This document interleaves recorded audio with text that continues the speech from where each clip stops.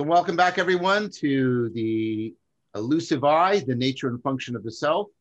This is part two. If you have missed part one, I strongly recommend going and seeing part one. Before you look at part two, each episode is going to build on the previous one within a continuous argument. I'm joined here again by my good friends and co-interlocutors, Christopher Mastropietro and Greg Enriquez. I'll give them a chance in a second to briefly introduce themselves. But just quickly, I'll give a very cursory overview of what we did last time.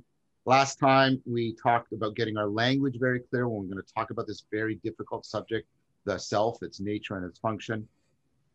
And we talked about distinguishing folk models, sort of the implicit cultural models we carry around, folk phenomenological models and folk psychological models, and we can put those two together. The self has these psychological aspects and these phenomenological aspects. We call that thing the folk model. And we noted that one of the things that science typically does is it calls common sense folk models into question. It problematizes them in order to try and get a more profound understanding of them. And then I proposed that we use Galen Strawson's seminal article on where he basically lays out the characteristics of the folk model of the self. And we started working our way through them. I made a slight mistake last time. I said we had a couple more to do from Strawson. We actually finished Strawson's list. I'm going to propose we continue by adding two more on, and that will launch us into our discussion. But first, like I said, I'm going to give Chris and Greg a chance to say hello and briefly introduce themselves, and then we'll continue. So maybe this time, Chris, you can go first. Hello. Yes. So yeah, Christopher Mastropietro. So of course, I'm one of your frequent writing partners in crime, John, especially on the meaning crisis and issues of sacred symbols and so forth. Yeah, I think I'm here to find out how I'm doing at being a self. I think that's what draws me in here. I think this is just a monitoring of progress. No, but I mean, in all seriousness, I think this is to me. This is. I think I'm here in a bit of an auditing capacity to try and trace out some of the existential phenomenology that maps over and runs alongside some of the more functional machinery that the two of you are going to be homing in on. So I think that's my value at least for the moment. Well, I think in connection with that and extending that, I mean, the self is a sacred symbol, and we have sacred symbol words we're going to talk about, spirit and soul in relation to the notion of self. Yeah. And you're here because that's your particular area of expertise. Yep. Amen. Yeah, I think one thing I'll be interested in. Sorry, Greg, go ahead. No, I was just going to say, and the fluidity that you have with language, it's why I'm happy you're here. Go ahead, Chris. I was just going to say, yeah, about the question of the symbols, just to kind of look ahead a little bit. I think one thing, it's too early, I think, to pose the question. There's a right time for, right questions require the right timing. And that's something I'm going to be very attentive to as we go forward. Because I certainly don't want to come off half-cocked. This is a very methodical, very systematic, very careful argument. So I want to follow it properly. But yeah, as we get a little bit further down the road, one question I'm very interested in looking at is the question of understanding the self as a symbolic mechanism, as a symbol in and of itself, or potentially as a symbol that generates symbols, which I think is perhaps one way of understanding both descriptively and normatively how the self functions optimally and some of the phenomenology therein. So yeah, just sort of casting that question ahead a little bit, just prospectively. We'll get to it. And Greg. Great. Yeah. So Greg Enriquez, partner in crime and consciousness, and now in the self. So, I appreciated the summary.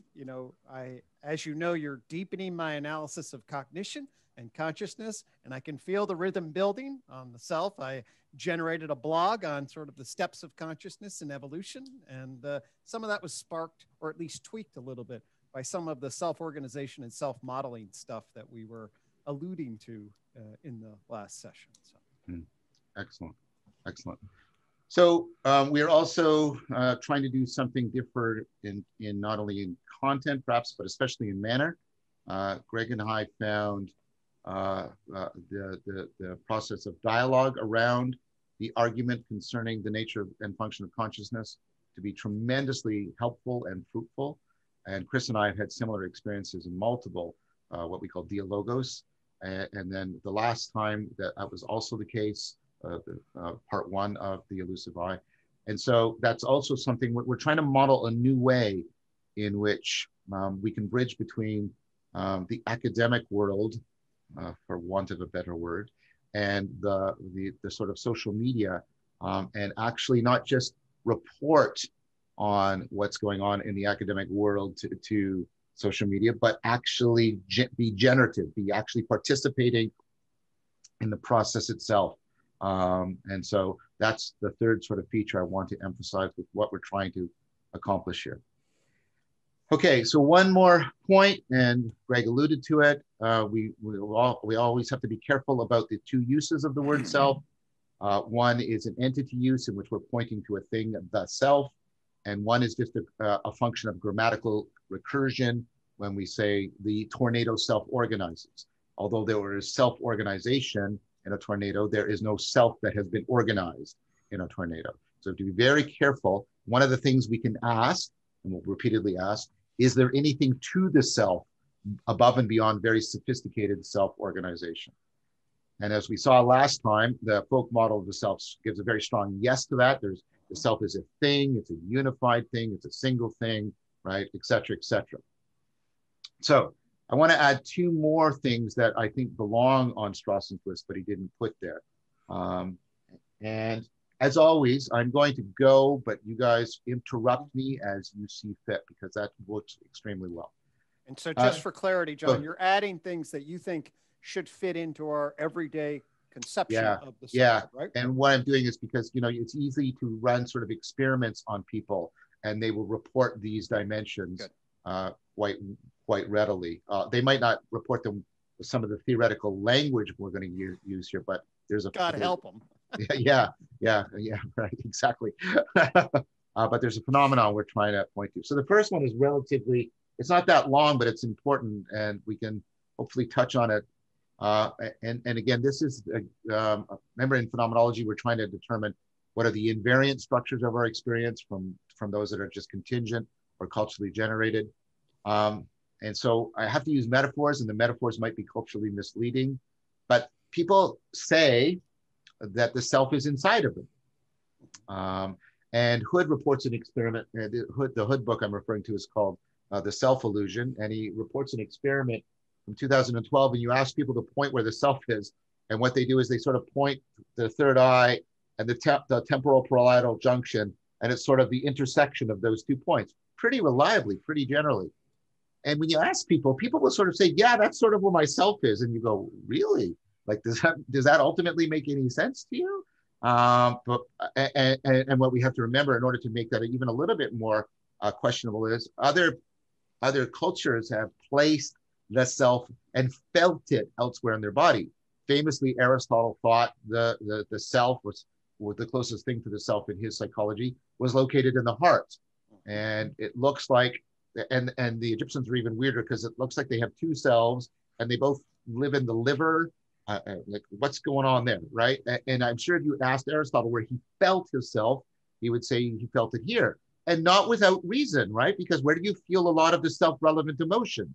You feel them here in your chest, right? And so, again, while I doubt that it's invariant, phenomenologically invariant, that the self is here, it's right.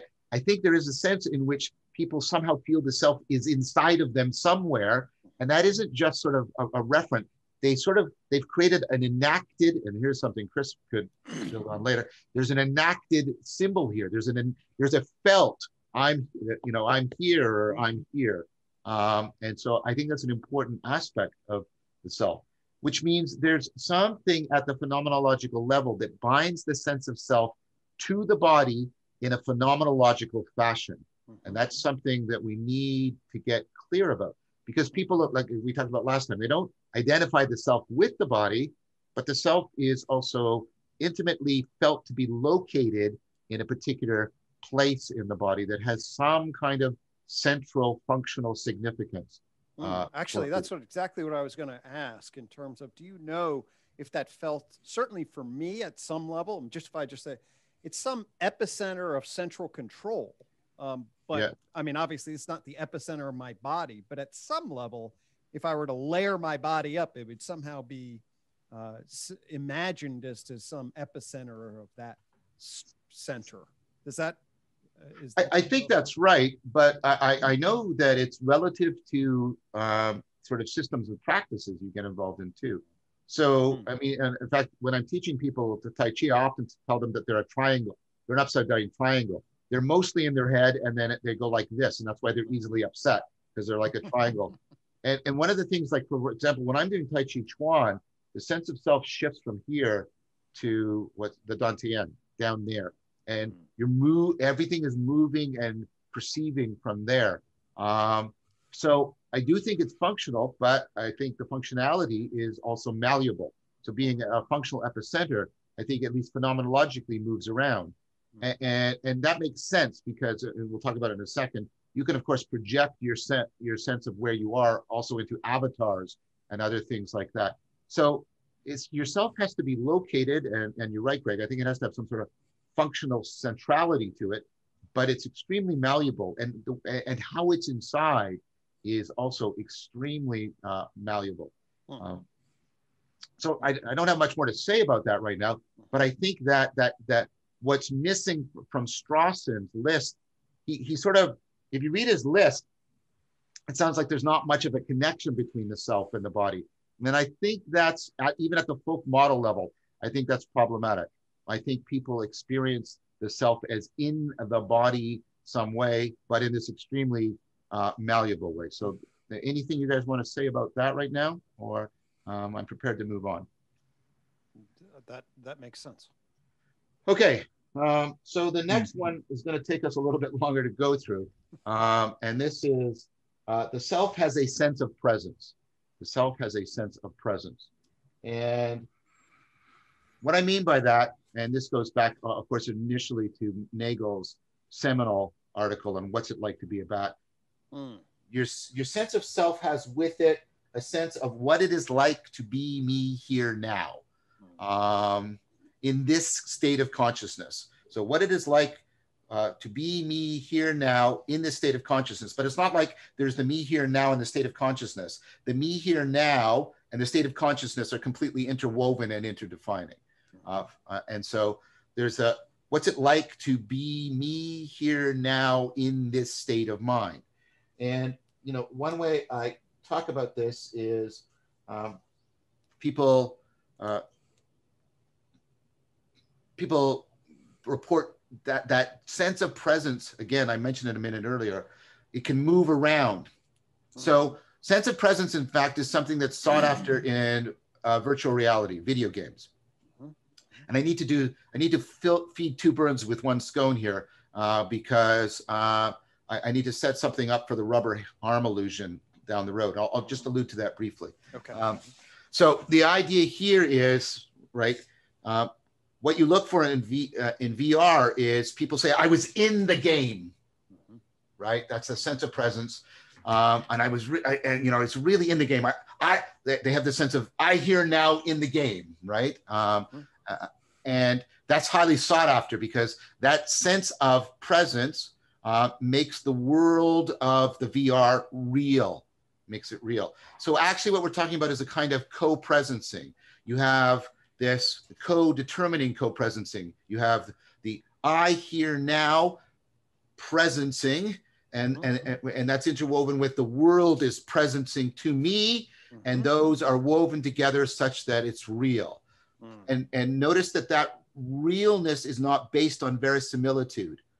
You can have virtual realities that have a high degree of verisimilitude and do not give this sense of presence. And you can have games like Tetris that have very low verisimilitude and generate this sense of presence. Now, what's interesting about that is, like I said, is this sense of presence seems to be very central to an important dimension we talked about last time to the self, namely your capacity for self-consciousness. But the thing about it is, as you can see with the VR, it's very malleable where you are. We're going to talk about some things later on in the series, like the rubber arm illusion, that your, right, where your sense that basically what the illusion is, you have your arm, you cover it with a rubber arm, so your arm is occluded, the rubber arm is on it, and I stroke your arm and the rubber arm at the same time, and you feel yourself in the rubber arm illusion. And in a similar way, you feel yourself in the game. And what people like Metzinger and others are doing is they're using a combination of sort of VR and things like the rubber arm illusion to try and create, they're close to creating out-of-body experiences, And this again gives us this, well, what is it? And of course, when we do that, we'll have to talk about, because Metzinger proposes that sort of the phenomenological origin of the idea of a soul, and we'll have to come back to all of that. But we have to take that into account precisely because people do have out-of-body experiences. They do experience the rubber arm illusion. Right. They do project into VR. So this sense of presence. Now, I want to say a bit more about it. And I want to talk about that it has what I call, so here's a bit of multisyllabic stuff. It'll make it sound like we're saying stuff really important. It has demonstrative indexicality. So first of all, what we have to contrast demonstrative from categorical nouns. So if I say pencil, like it has to refer to an entity like this. But if I use the demonstrative, if I say this, or this, or this, there's no categorical identity. All that's happening is a here nowness standing out to this salience landscape, this state of consciousness in this world. That's what's happening. That's what a demonstrative does.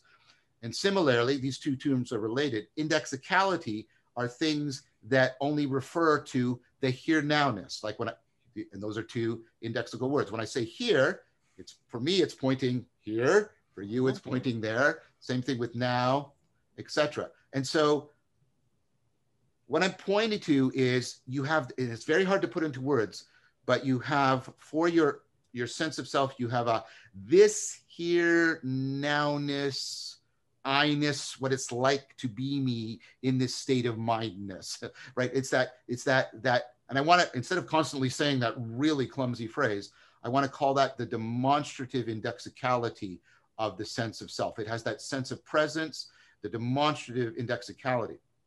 I want to also point out that demonstratives and indexicality, they fall below categorical identities. They fall below conceptual thought. In fact, the ability to create a category depends on them, right? So when I'm forming a category, what I have to do is I have to mentally group a bunch of things together, right? Let's say, well, this and this, right? And then once I group them together and then I go this, and then after I do that, after I've grouped them by demonstrative indexicality, then I can start to see what they have in common, and then I can form a category. Which means if the self has an important, and this will come back later, if the self has this important aspect of it, of demonstrative indexicality, it very much falls below conceptual categorical experience in an important way. So when I'm talking about that, that co-presencing, that brings up what Chris and I have talked about as perspectival knowing. Perspectival knowing is precisely knowing what it is like to be this here nowness in the way the world is presenting it to me. We capture that with the metaphor of a perspective, because a perspective is how things are standing out to you, how you are present to them, how they are present to you. And Greg and I also talked a lot about this in Untangling the World Knot. We talked a lot about perspectival knowing.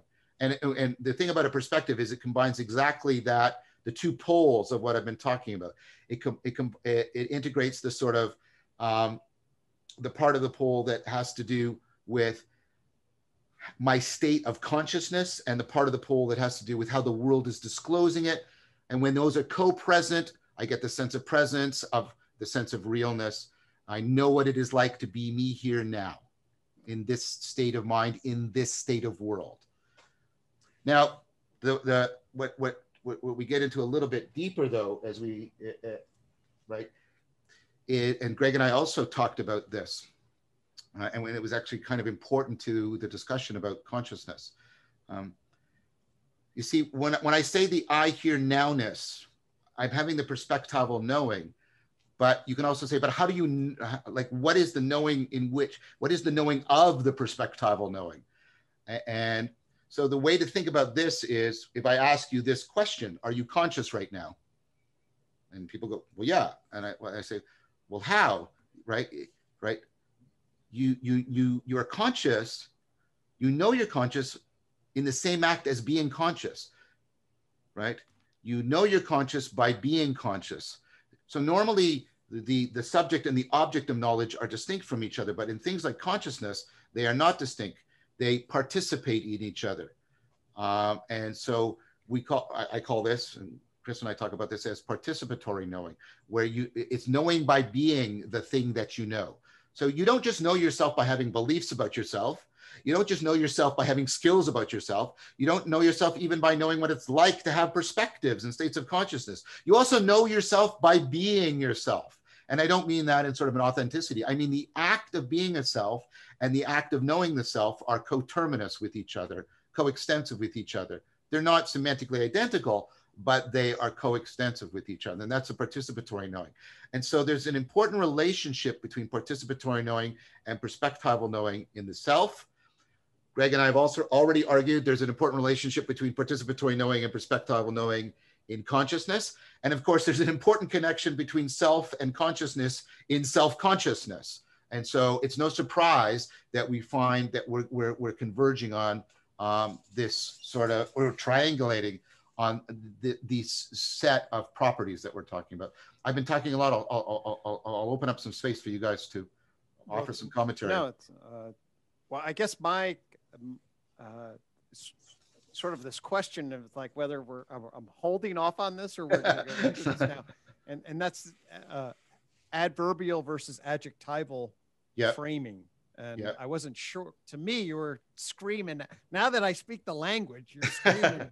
Well, you know, adverbial qualia here at one level that I could loop in, but I wasn't sure.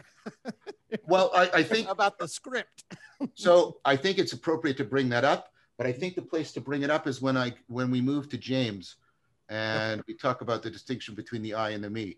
I think that because you actually did that mapping spontaneously when I brought that up in Untangling the World Knot. I did. Right. Yeah, right. No, and so I think there's a good reason why that spontaneous intuition should be savored. But let me, if I can, I will say this in relationship to the self. Okay. So for me, what you're describing here, I'll sometimes use the term epistemological portal.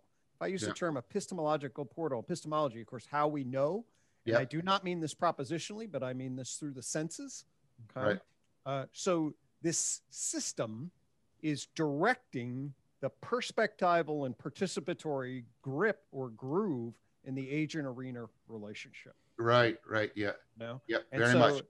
And one of the things that's interesting when we put it in relationship to the self, right, is that if I shift over here, all of a sudden what's on the screen shifts, but this thing, this thing has a continuity, okay? Yeah. And if this thing starts to have like extended working memory and any kind of self-aware memory kinds of processes, that connection to this fundamental kind of architecture of self, the window into the world, that's what that's speaking to me.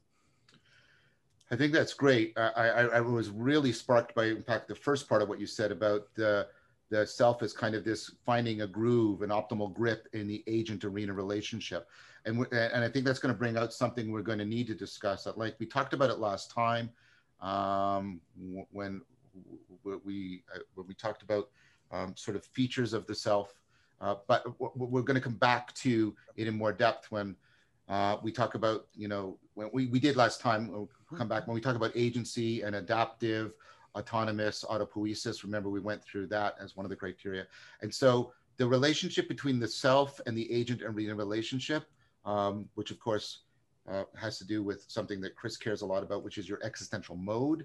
I think that's going to be central. And then what you said, that continuity, right? That there's some continuity behind the eyes of the perspective that we need to try and talk about, because it's a very strange continuity phenomenologically. Did that respond enough? Yeah, I'll put one other thing on this, and then yeah, please, Christopher. So I'm a clinician, right? So I attend a lot to this issue of presence. Okay. Right. In the core. Okay. Yeah. And so, and the relationship to that system has either to powerful memories or to powerful events. And certainly one of the things that we look at is when people get what's called derealization or depersonalization. Right. Yeah. Right, is when the presence is bumped off. Right. And so, you get traumatized, or other things start to happen in relationship to so I'm always looking for the coherent organization and integration across levels, vertically and horizontally. And then trauma and other things will break that, dissociate that, and then boom, hey, I wasn't even there. Right. Like, oh, yeah. Okay. So this idea really has, it jumps into that. Even though we're not at full human person self-consciousness yet, we're still seeing the beginnings of where that would. Oh, that was beautiful. I don't mean the phenomena. The phenomena, I imagine, is horrifying. But what the theoretical move, the connection just made was great, Greg. Thank you. That's really good. That's really good. The how the sense of presence can be lost in depersonalization, right, and derealization. And again, we get sort of the poles of the agent and the arena being lost. That I should have thought of that. Sorry, I don't want to take anything away from you. That's just really, really good. I mean, and that is something that I guess you have to develop clinical antennae for, how that sense of presence is, coming on or going offline. It's a big deal, actually. The degree of coherent integration through what I call through the heart into the body, which actually, by the way, goes into sort of the primate self, and then the felt valence. Yeah. And then are you centered? And like when I have my kind of freaky wisdom energy, essentially what's happening is an opening up all the way down and a presencing. Like I literally said, my cells are online. Yeah. That's what I said to Andy. Right. I am here. So anyway. That's another good point, how in mystical experiences of varying degrees, you get an intensification of the sense of presence.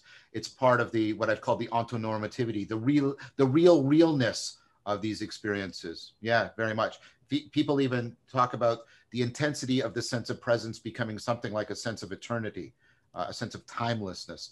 Right in the moment is forever. Yeah, exactly. Chris, did you want to offer any reflections at this point, or? I have one that might actually be very confluent with what you just brought up, Greg. Bringing the agent-arena relation into the mix and this idea of derelation is really interesting. So speaking from now the folk phenomenological perspective, not the functional, but just the phenomenological, one of the experiences I think that is that's aroused by the perspectival enclosure that is indexed by this here and nowness that you keep talking about, John. One of the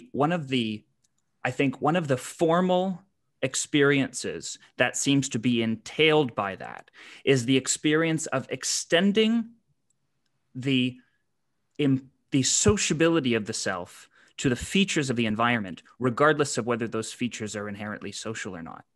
So one of the things that Mead says, for instance, is that we take the object, we take the features of our environment first to be social objects before we take them to be physical objects. And what that means, what that means in concrete terms is that we characterize at any given moment the perspectival enclosure that worlds us at any given moment is adorned with a cast of characters that are made from the features of our environment that present themselves to us. So I think that there's an experience of the self's sociability extending into the environment and then feeding back on itself recursively, right? So think of, for instance, think of the way you are well, actually, I think we used this at some point in our writing, John, as an example. Think of the way you interact with your bedroom when you're a kid. Right. The features of your bedroom speak to you. They represent yourself to you. They reflect and potentially also refract that sense of presence. But the sense of, one of the ways in which that sense of presence is alluded to us is in the form of an ostensive social interaction with the otherwise inanimate features of that environment. And the speaking to us of our environment is, I think, one of the fundamental things that countenances the presence and makes us feel a self as felt, even if we're not in social company. And one of the things that sometimes I think people can lose, and this is what I wonder if this is connected to the derelation concept that you've introduced, Greg. You can tell me. But one of the things that can sometimes happen, sometimes the environment seems particularly pregnant with ourselves, and sometimes it seems that ourselves are nowhere to be found in our environment. And I'm speaking right now in solitude. So just take the situation as a solitary one for now, although I think it's also true of properly social company. So when you go back to your bedroom that you occupied as a child, the bedroom doesn't speak to you anymore in the way that it did, right? It doesn't present yourself, and it doesn't present itself to you, and therefore it doesn't present yourself to you in the same way that it did, because there's now a discontinuity of participation. And this is where the participatory knowing comes in. There's a continuity of participation with the environment that represents yourself to yourself and thus presences it. And that's something that's, I think, at least phenomenologically, probably functionally as well, part of what the perspectival enclosure entails. Fascinating. Sorry for interjecting, Chris. I just got excited. That was brilliant. That was really good. That was really good. So let me just go ahead, Greg. a few go ahead. pieces of thought in relationship. I loved the way in which the environment, a couple of things. One is I perceive us as unbelievably social in ourselves. Yeah. In fact, I think, and I mentioned that in terms of the consciousness, it's sort of like, I think consciousness upgrades when we have mothers and offspring and the attachment relation. And I think it completely upgrades when we get an intersubjective space, Tomasello's shared attention. And I think we then and then as ourself, then as social agents, that when we then construct something like a room, a tool, and participate in it, the extension of that to ourselves and the presencing we'll feel with that. I thought the way you articulated that was very, very powerful and gets into the extended self. We can talk some about that in terms of, how the self wears its boundaries in relationship to time and space. Excellent. So that's one piece.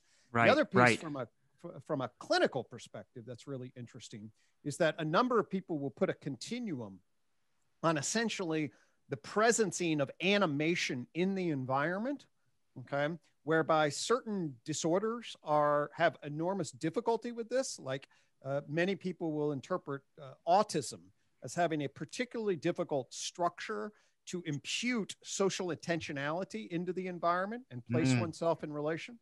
And things like paranoid schizophrenia and other kinds of things impute animism everywhere. Right.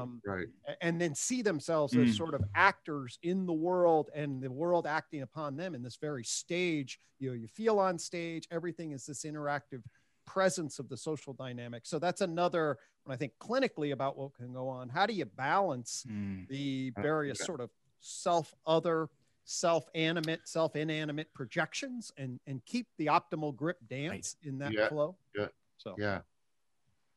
Wow. Right. That was excellent. So then this introduces some real normative questions then when it comes to the management of the self and its correlation to the spatialization of your experience. Right? Because you hear people all saying all the time, I feel most myself when I'm here. I feel least like myself, right? You lecture about culture shock, John, right? One of the things that you lecture about is that the dislocation of oneself from the home that structures the phenomenology and the perspectival features of the experience is precisely what we mean by culture shock, a place in which yourself is no longer present. And yet, on the other hand, we also hear, and it's ritualized, or at least once was ritualized within our culture, is that you have to actually venture into new places in order to find yourself or remember yourself, because there is a correlation between the self inside of you and the different environs that can reproduce what is implicitly present into more of an explicit presence, a discoverable presence that you can then interact with and relate to. So this idea that the relation of yourself or the relation to yourself is structured by the sense of place that lends character to the experience of being oneself. And I think that's and how that relates to memory and so forth. Anyway, so I look forward to getting more into that question. That's a real important thing for us to ask us when we really start to talk about the human development, our current state. What's a healthy, structured self? So anyway.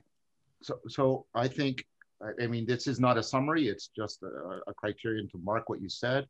I think the way you brought out, well, the two of you brought out what, you know, the existential dimensions of the sense of presence, and how, you know, that helps to explain things like derealization, depersonalization, homesickness, loneliness, right? All of these things that, right? And these are all important ways in which the sense of presence and the sense of self and the sense of the realness of the world are bound up together in a mutually interpenetrating fashion.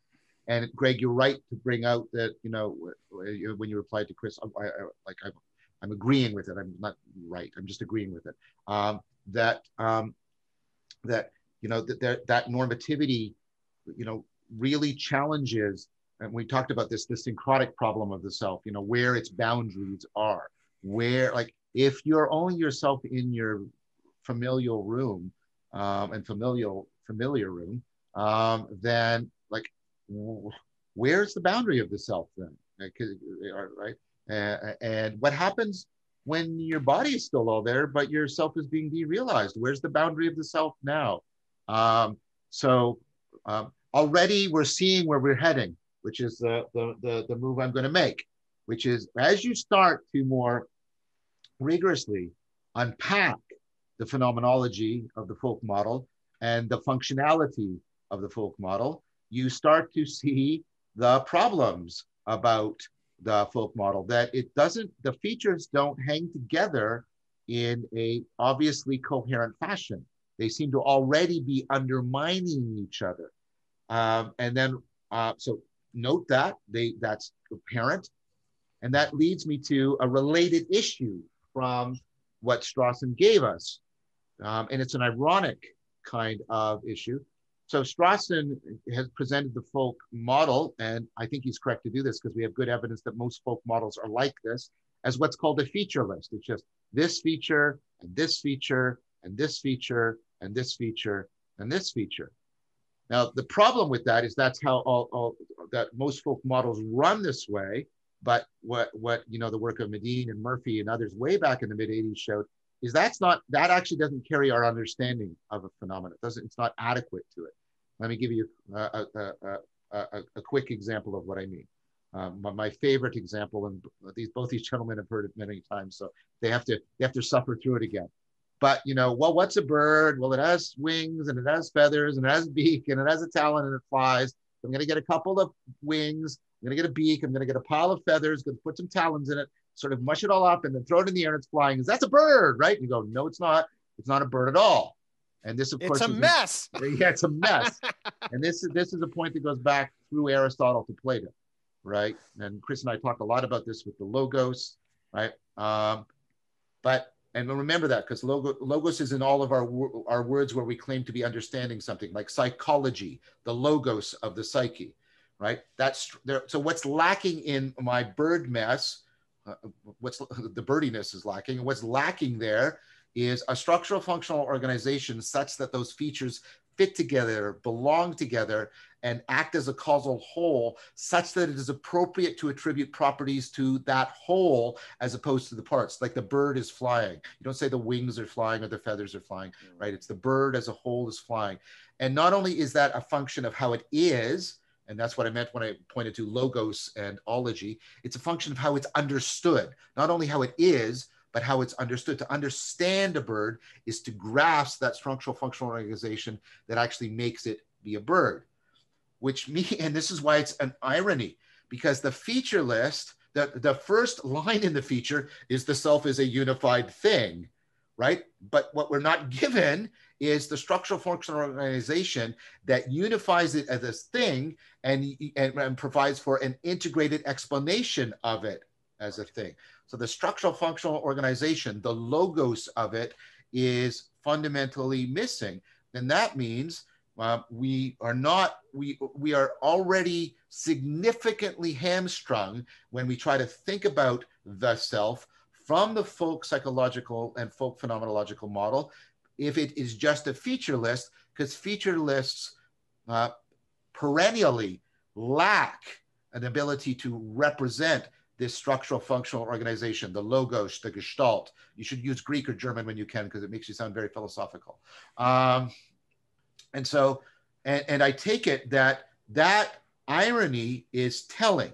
The fact that the unity of the self is emphasized, and yet it is not exemplified in the description or the explanation of the self, is a telling, glaring gap in the folk model of the self. And this is a deeply problematic thing that needs to be addressed. So I'll stop there for a second. You guys want to riff on that at all?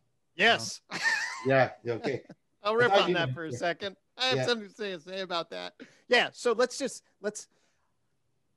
all right, I do try to stay contained, but the audience know what I am. So here's my basic, I'll come back to the basic pitch. The Enlightenment gives us Newtonian ontology of matter and motion. You get a Kantian phenomenology view, and they sort of jam them together. You can go German idealism with Hegel, but certainly European into American psychology, and then the folk model of what it is that we are. Right. At the level of human psychology is broken and devoid. I mean, the scholars can't put the structural functional model together. Yes. People can't. They sort of know that it's there, but they don't know how. So we get things like, and you've heard me say this, I'm hanging with my nephew after $50,000 of going to college. Hey, what did you learn? I'm just a bunch of chemicals. Right. No, that's not what you should have learned for $50,000 for your first year of college. That's a nightmare. Okay. Right. And so we would get to the meaning crisis. How the hell is modernity, with all of its scientism, helping us actually understand the metaphysics of what it is that we are? And it hasn't. And that's a problem. Right. I think that's an excellent point. The fact that we have a worldview framework that gives us no metaphysical tools, no conceptual, theoretical, and meta-theoretical tools by which we can try and bring about a realization of that structural functional organization of the self. I think that's an excellent point. I think I think that's something that we should keep in mind. Chris, did you want to say anything about that point about the lack of the logos in the folk model? No, I don't think so. Maybe except for the fact that it's simply relating the bird metaphor, the example that you give about the features of the bird, relating it back to your question before about the location, the locus of the self and the body, I think is a helpful thing to bear in mind, right? Because, no more can the self be found concretely in the body than the logos of the bird can be found concretely in the breast of the bird. And I think that if we correlating those two, I think is just a helpful reminder to us. And it's also just telling that the feature list of the self, as you've recited, is still presupposing a fundamental transparent unity through which the features are being observed and not actually accessing it or explicating it, which is just, I think you've said that already, but that's just one way of thinking about it. Yeah. So the presupposed unity is never explicated or explained. And that means there's a way in which the folk model is fundamentally self-undermining in a profound way. And then what Greg said is when we turn to the sort of the psychological scientific worldview to try and help ameliorate that, we don't get the resources by which to address it, or at least until very recently, perhaps we don't have the resources to address it. So they may be found somewhere, John. Maybe found somewhere. So that, how it all fits together, will slide us into a very important topic that is often associated with the folk model, but Strawson doesn't put it in, and that's because he sees it as inherently problematic. So I want to talk about it as a further way of problematizing the self, because one of the ways in which people think the self is bound together is through narrative, right? Through narrative. But as soon as we say that, we have to be very careful. And we have to make another distinction here. And I know people are going, all these distinctions? Yes, all these distinctions, because like, and this is a direct quote, right? You know, the psychological work on the self is a conceptual morass.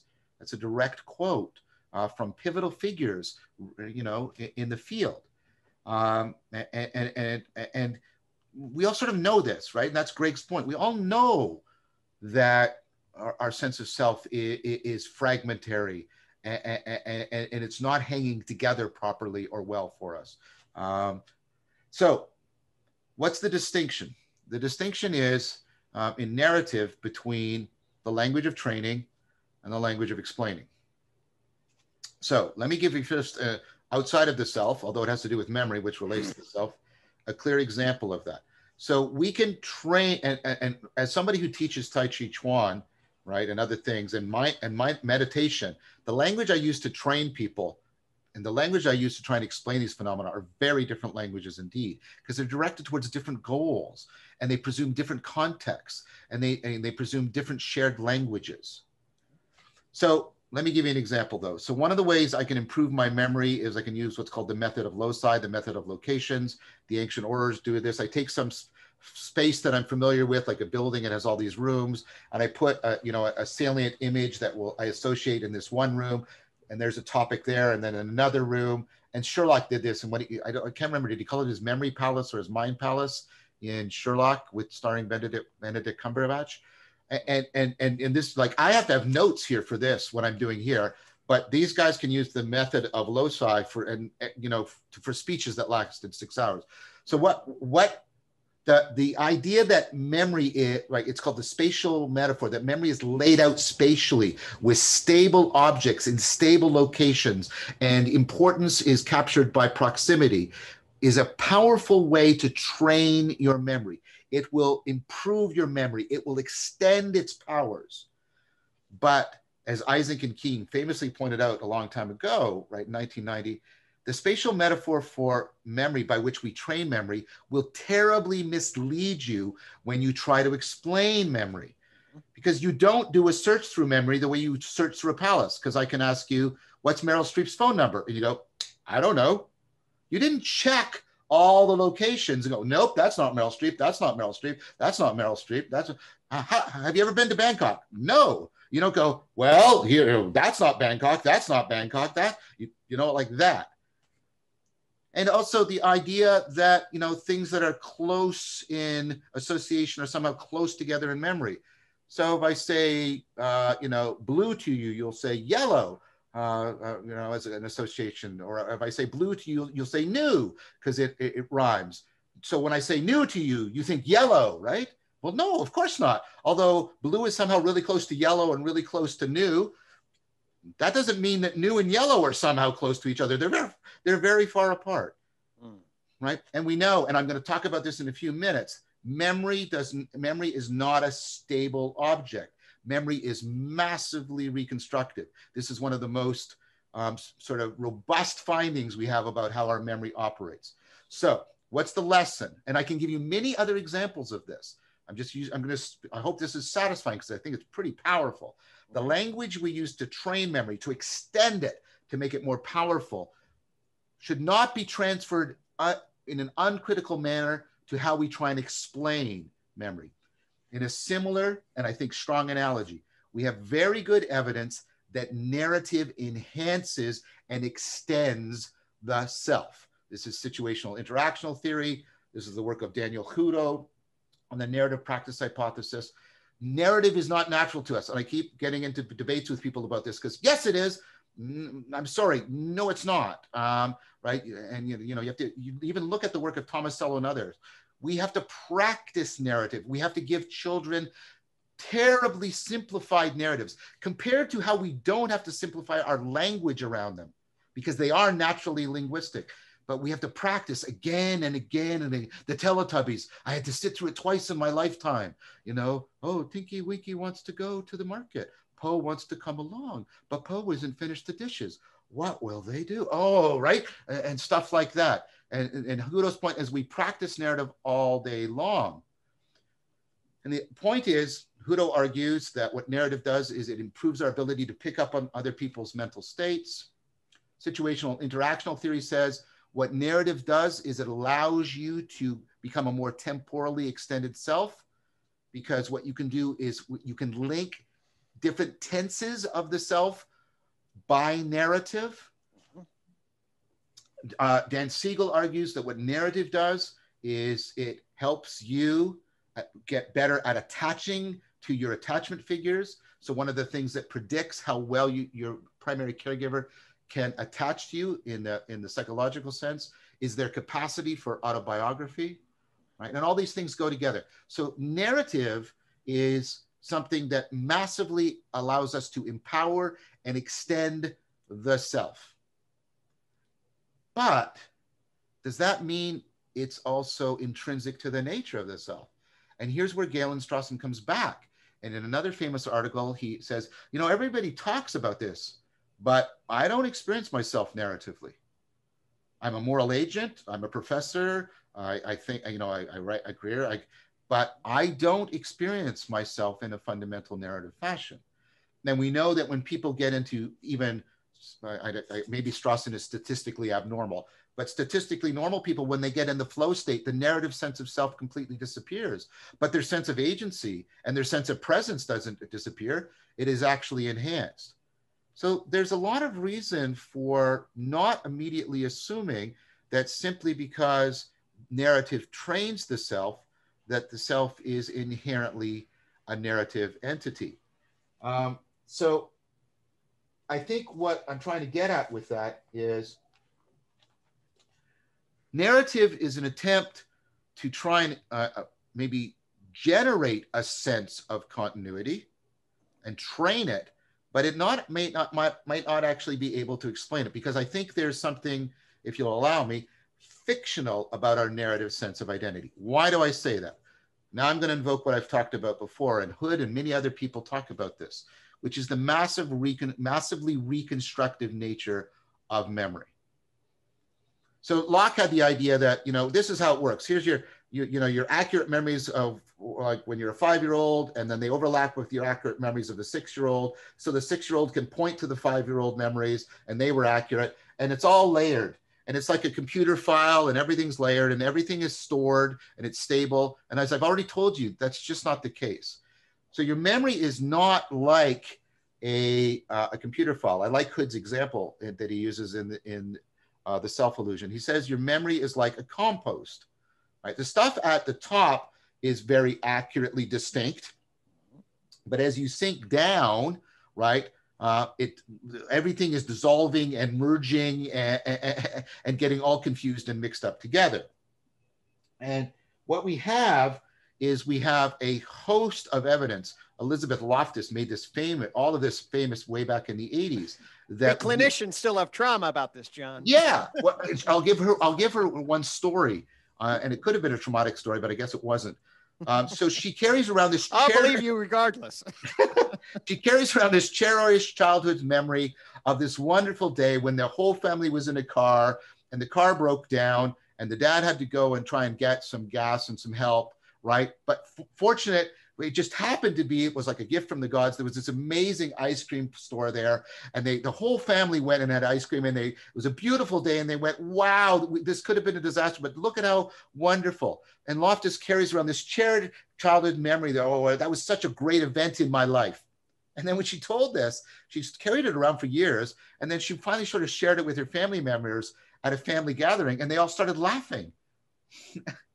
And she was kind of hurt. Like, don't you guys value this experience? This is one of my cherished childhood memories. And they said to her, you hadn't been born then. That happened like 2 years before you were born. She had heard this story multiple times, and then she had internalized it. And then, like the compost, the boundaries between the self and other and the world had dissolved. And that had become part of her identity and her cherished narrative. But that, of course, isn't actually capturing something that has been persistent through time. And this, to me, reminds me of Wittgenstein's criticism of, the search for an essence. We think that because we use the word game, that there's an essence running through them, but instead, and funnily, he uses the idea of family resemblance. He said it's more like a rope. There's no one thing running through it. There's all this interlap and interweaving and merging. And so the evidence for the reconstructive nature of memory is very prevalent. And this makes sense because your memory is adaptive. Remember, we talked about adaptive agency. Your memory is not trying to be an accurate recorder of the past.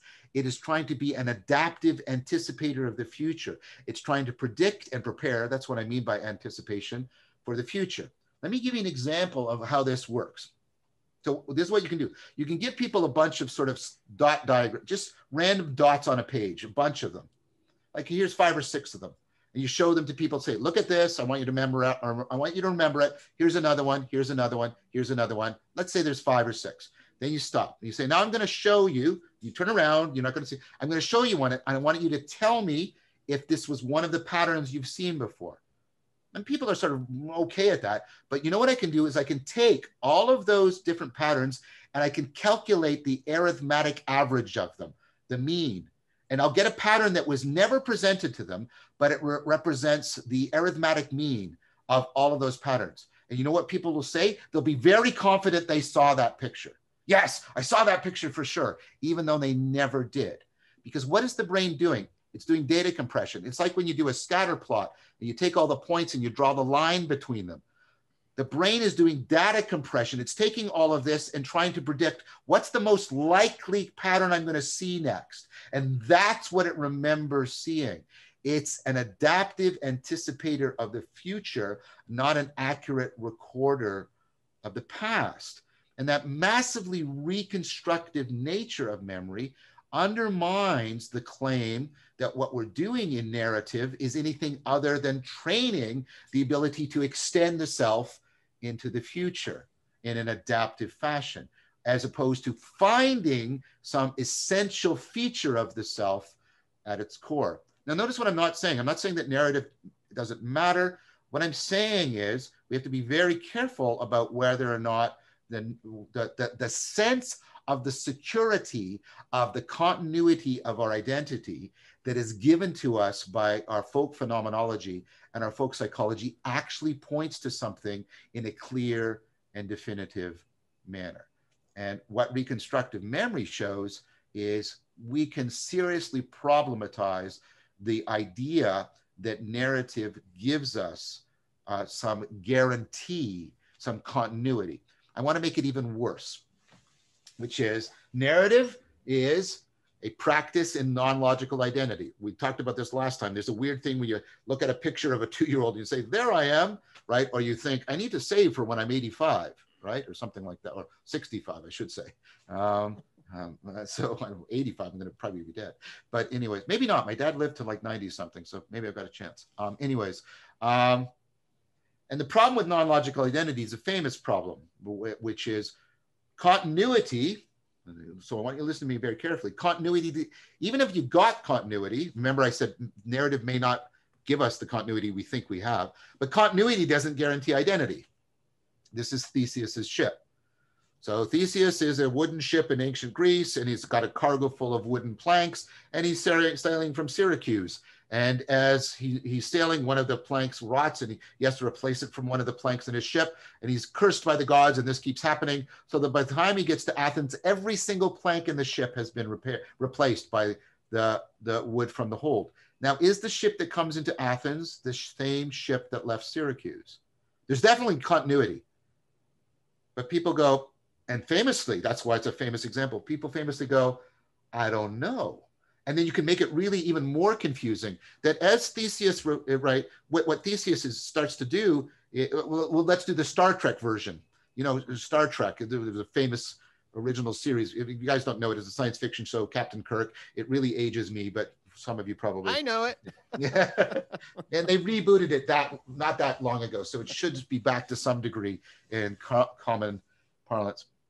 But there was a device on it called the transporter, and you could get into it, and it would, basically turn you into energy, beam you to some place, and then reconstitute you. And a famous philosophical question is that you? There's causal continuity, but is that you? Or is it a really good copy of you? And you say, oh, no, it's me. And that's what the show thinks. But what if you start out here, and instead of one copy, it makes 4 copies of you? Are they all you? And if they're all you, can I kill 2 of you, and yet I haven't killed you because you're still here? And you get so continuity and identity don't, one does not necessarily guarantee the other. So the sense of a persistent self is not only undermined because the sense that narrative is evidence for that is very questionable. We know that we don't have, categorical and logical identity. We think we've got a continuity that points to persistence, but continuity doesn't guarantee identity in any necessary fashion. And so the self is now, I would argue, extremely problematized at this point. And then what I'm going to do next is the self even a thing? But before I do that, chance for you guys to riff as you might want to do. You want to go ahead, Greg, or shall I? Sure. I mean, if I'm flexible. If you have something on the tip of your tongue, fire okay. away. I've got 2. One is just a question though, so maybe I'll just throw in a question. It's just a clarification question, actually. You might not be able to answer it, John, because it's attribution to another person. It's Strawson. But when you say that Strawson makes the claim that he does not have a narrative sense of identity, I don't think I can fully understand what he means by that. Does he give concrete examples? For instance, does that mean that he doesn't, when he brings to mind certain individuals in his life or certain events, that he doesn't think of them in an episodic sequence unfolding across time? How does he, what does that mean in concrete terms for him? Okay, but let's come back to that, and let's go to situational interaction theory, right? Episodic memory is natural to us, but if you ever talk to a 4-year-old, they have episodic memory, but ask them what happened in their day. They'll give you their episodes, but it will be like an acid trip. They'll say, right? And the idea is you have to practice with narrative a lot in order to turn that into a coherent, interpenetrating sequence of episodes. And what Strawson argues is, no, he just has sort of the episodes, and he has, right, and they bunch in places, but he doesn't think there's any sort of continuous narrative running from beginning to end throughout. And he doesn't find that is really undermining of his agency. And on the other end, you will be people, within deep meditative practices who claim similar things. They'll claim that they've lost the narrative self, but they are able to function in the world in a completely normal fashion. In fact, this is one version of the claim to being an enlightened individual, that, the Buddha called himself the Tathagata, right? Always coming, always going, because he wasn't, right? He was never here. Siddhartha Gautama was no longer ever here. There was just sort of his agency. And so, yeah, that's right. You do this. And Strawson, and I take him at his word because we shouldn't bully his phenomenology. He says he has exactly the same quizzical thing between us. He doesn't see what we're on about. He really doesn't see what we're on about. So, I mean, I feel I might be doing him an injustice, but I recommend reading the article.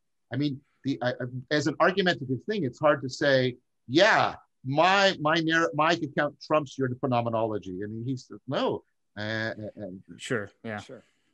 Yeah. Right? No, I don't want to presume upon him. Certainly, if we have to take him at his word. I do find it to be a very, very curious statement, and I think that it's one that I'll read the article. And maybe I'll resurface this again because I find that that's a statement that for me needs a little bit more qualification, because we can think of it at so many different levels of resolution. Right? We can think of it in the Gestalt form of an overwhelming, autobiography. And then we can think of it in a much more segmented fashion, something more periodic, something that's more time bounded within specific contexts, such as the span of a particular day, as opposed to the span of an epoch of life or the span of an entire life, right? So saying that he doesn't have a persistent sense of identification of an overwhelming autobiography that arcs throughout the course of his life is a very different thing than him saying that he doesn't, let's say, rely on narrative in order to access the episodic memories that unfold over the course of a week. Like, those are very different things to me, and I'm still not sure which he means. So anyway, maybe I'll just have to. No. I mean, let's talk about it for a sec. I mean, so in order to try and support him, well, what about the 3.5-year-old that you can talk to? They're an agent. You can talk to them. They have facilitator with language. They're starting to even become capable of moral behavior. They start to have a sense of what's right and wrong. But they, like, even what happened today, like, and you try and get them to relate that to you, it's not there. Now, do we want to say that there's no self there? That's a very problematic thing to say. No, of course we wouldn't say that. But what I would say is the example of the 3-year-old, we would see that as some kind of developmental, like that there was something developmentally insufficient about the fact that the 3-year-old was not able to compress and revise the course of the day within a structure that accounted for it more comprehensively than just a bunch of discordant events. Like, you know what I mean? Like, on account of the 3-year-old, I think we would say that there was something lacking in terms of the overall coherence or integrity of the representation. But I presume the same is not true of Strawson. So I don't know how those two examples fit together. What he claims is he has a kind of more of a logical and epistemic structuring of those episodes together that do not represent the standard defining features of what a narrative is. To my mind, it sounds like what's holding the episodes together is something more like an argument than a narrative. And he thinks that functions sort of perfectly well. And again, I don't see how to challenge him. Again, so as an adult, here's where I'm not defective. I have been in extended periods of the flow state. I've been in deeply extended periods of the flow state. And the narrative self is gone. That's one of the defining features of it. But my agency has not become defective because of that. Sure. Instead, it has become precisely enhanced. Yeah. So what I'm saying is, if you consider both of those together, right, then Strawson's, again, I agree with you. I can't sort of get phenomenologically what this is, other than these experiences I'm relating to.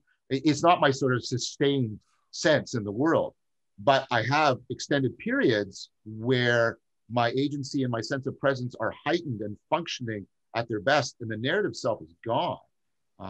So for me, what I want to do is maybe along Christopher's line, let me just ask a few questions just to get clear about what we mean by narrative, because so one of my first questions is, how much narrative do we have without any linguistic propositional knowing? Yeah. So, and thank you, Greg, because I want to answer this. And I want to say that trying to get narrative without propositional language strikes me as an impossible thing to do. But we have very clear evidence for a robust sense of self in non-linguistic animals. Totally. Which would be clear evidence, again, of a functioning sense of self that is happening outside, not depending on narrative for its existence. Totally.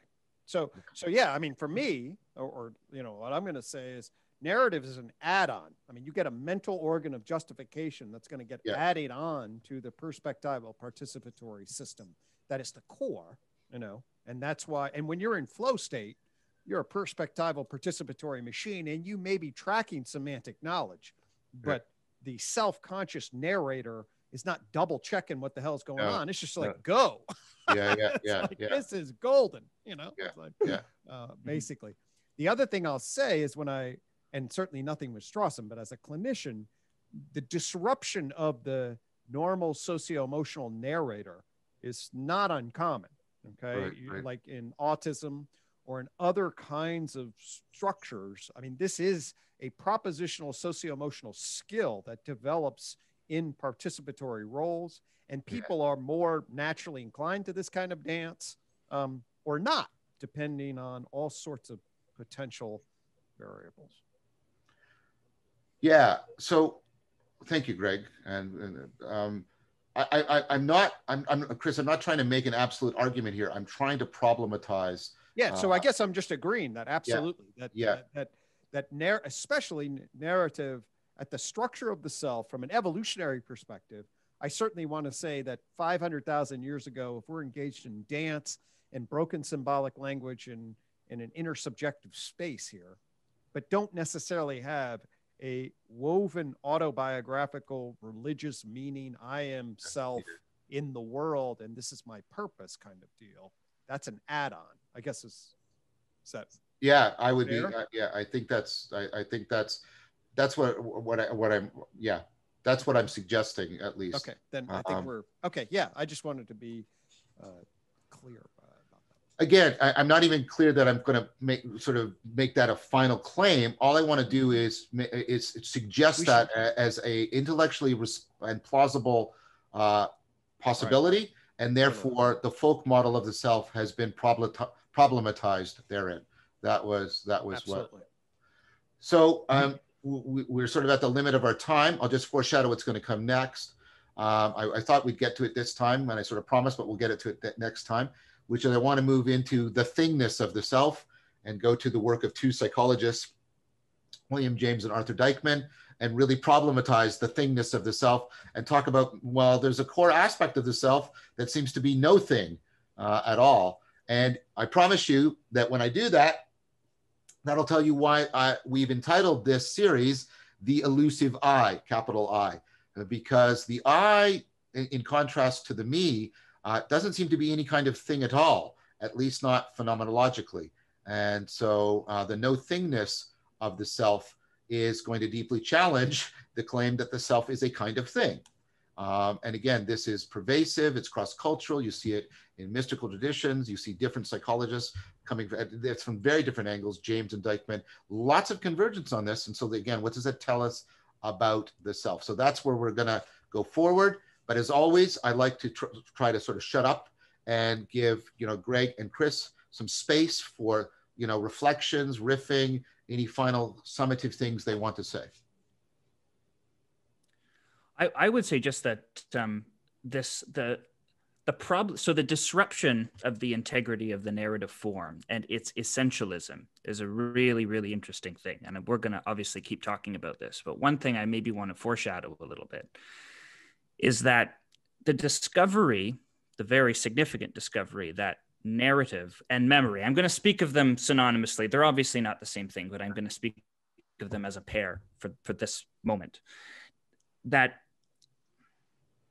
the insight that there is no necessary continuity, no literal or actual continuity to the narrative structure that is perhaps metaphysically necessary, seems like something that's very threatening and disruptive to the notion of the self. But in fact, I know you make an argument for this already, John, and I think I may have one or two of my own in the offing, that in fact, the discontinuous structure of narrative is an affordance. Its pliability and its mutability is not something that need be threatening to the self, but simply threatening to a certain conception of the self. Exactly. Namely the Cartesian conception of the self. I know you're going to talk about that, so I don't want to take away I don't want to take up the air of that argument in advance. But I think that one thing I think that's going to be very important is understanding the pliability of narrative as a virtue of that form, of a virtue of the psychotechnological function, rather than something that disarms it and robs it of value. And I think finding the value and the virtue in the pliability of narrative and the reconstructive nature of memory has everything to do with understanding the self as a symbolic entity rather than a literal one. Because I think it's the miscategorized actuality of the narrative that makes its discontinuity threatening. Oh. Yeah. And that's something I'm very much looking forward to talking about. That's Beautiful, Chris. I'm deep consonance with what you said. And perhaps along the way, I mean, that's the resources to give a kind of deeper reply to, Derrida, Foucault, and the way they've problematized the self and the subject. I think that's beautiful. I think that's definitely beautiful. We might talk about Schrag at some point, the self after postmodernism, and what he's been trying to do around that. So I think that's, I think that's beautiful, and I look forward to that. Greg, any gatherings you want to draw in? I felt present during this, John, and the presencing was very real to me. So I think for me, there's a grounding of the nonverbal, perspectival, participatory primate, right? And that is going to be a core anchor, epicenter for me in relation, and I think we've sort of set up what we can problematize and also what we can retain sort of in that frame. Okay. And then this add-on, this late crazy evolutionary add-on that around this justificatory narrative aspect. Okay. And that relation, I will tell you, of all the things that I pay attention to as a clinician, okay, over and over again, is essentially the narrative relation with the experiential presence or not presencing self. That dynamic relation has everything to do with whether I'm looking at character functioning or exactly the structure of somebody. That's the epicenter. So I'm really fascinated about how we've structured this and how some of the clinical angles emerge. And really, as we get to this nexus point of iteration between presencing and narrative, I'm very curious as to see how this will unfold. I think that's great. And I think you brought out something that we talked about last time, and you did, I think, a really valuable reformulation, right? But we've talked about they're not identical, but the deep interpenetration and interdefining of self, personality, which I like the way you reconfigured it, right, in terms of its dispositional aspects and its character aspects. And I encourage people to go back and look at that section because I thought that was really good. But also personhood, which is this moral, legal thing. And I would say that I'm very more than comfortable. I'm sort of confident that, and this is where I think Greg's work and mine converges, Chris, in a way that I think you'd find appropriate to what you're trying to put your finger on. I think that narrative is necessary for a self to be a person, and that's something important. And again, like you said, there's this symbolic, non-literal, and maybe we can play with the Neoplatonic idea that between the literal and the metaphorical is the participatory, which is neither literal nor metaphorical. But yeah, the connections between selfhood and personhood, I think, are really a key to what's been going on in the last sort of 15 minutes of our trilogue. Amen. That dynamic nexus. Yeah, a lot of gold to be mined there. Well, of course. But there's lots of gold. Yeah, there's weird things like we think one of the justifications for the moral protection of personhood is precisely because selves are somehow intrinsically valuable. So you see this in a lot of the movement in which people are trying to extend ethical rights to non-human animals, precisely because although they're not capable of the moral and legal responsibilities of personhood, they are nevertheless selves, and therefore should be drawn under the umbrella in the same way we draw, a 4-month-old human being under the umbrella, precisely because we think that a self is an inherently valuable thing. But we'll also have to talk about that, because another problematization that Hood is going to bring out is the self isn't sort of self-subsisting. It is socially emergent and constructed. And does that mean it's only socially attributed? And oh no. And so we'll talk about that too. There's lots to do for the three of us to continue to do. I once again want to thank the two of you again. This, the way this always exceeds you know, my expectations and the argument that I'm presenting, and things get drawn out and developed. So I just want to thank both of you again so much. Thank you, John. It was great. Thanks, John. And thanks, Greg. Yeah, this was fun. This was fun. I'm really looking forward to where it goes. Okay, everyone, take good care, and we'll see you next time on part 3 of the Elusive I, the nature and function of the self.